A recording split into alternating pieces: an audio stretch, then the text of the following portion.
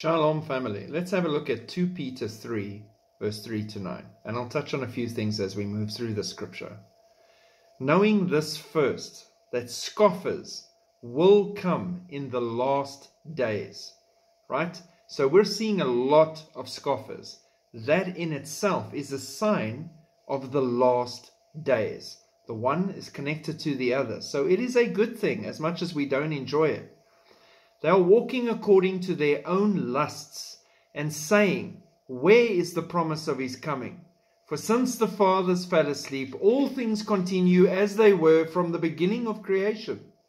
For this they willfully forget, that by the word of God the heavens were of old, and the earth standing out of water and in the water, by which the world that then existed perished, being flooded with water. But the heavens and earth, which are now preserved by the same word, are reserved for fire until the day of judgment and perdition of ungodly men. Judgment took place. Judgment is going to take place again. They willfully forget this. The same way the people in the times of Noah did not believe, so also now in the times of the end they do not believe. The same way he had scoffers, we have scoffers. Time and time again, it is the same. But, beloved, do not forget this one thing. And here's your clue. That with the Lord, one day is as 1,000 years, and 1,000 years as one day. The Lord is not slack concerning his promise. Right, before I carry on, he's giving you a key here. Work out the days of creation as days of the Lord. There were 7 days. There will be 7,000 years for man. Everything works out exactly like that.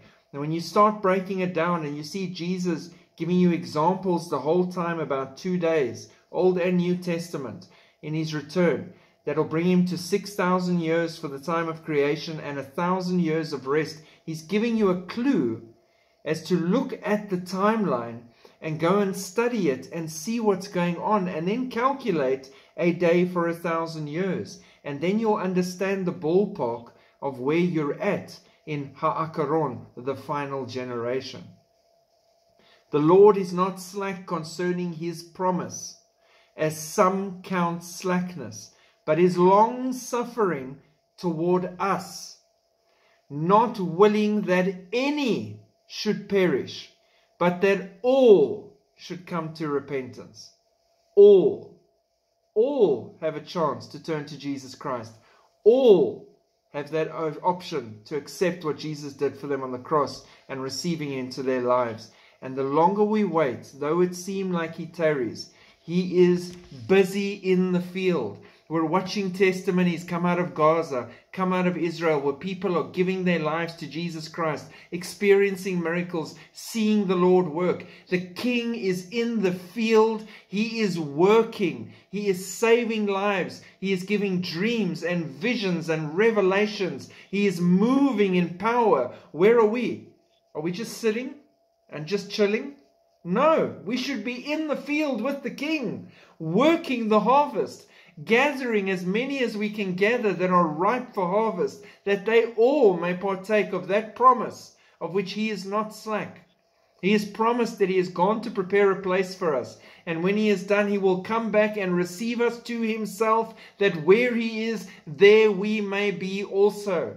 And that time is any time now. We are at the very point of the end of the timeline of man, calculated a day for 1,000 years. It's an exciting time to be alive, and as dark as it gets, and it's going to get darker, and as crazy as it gets, and it's going to get crazier, we will stand, because our foundations are built on the rock of ages.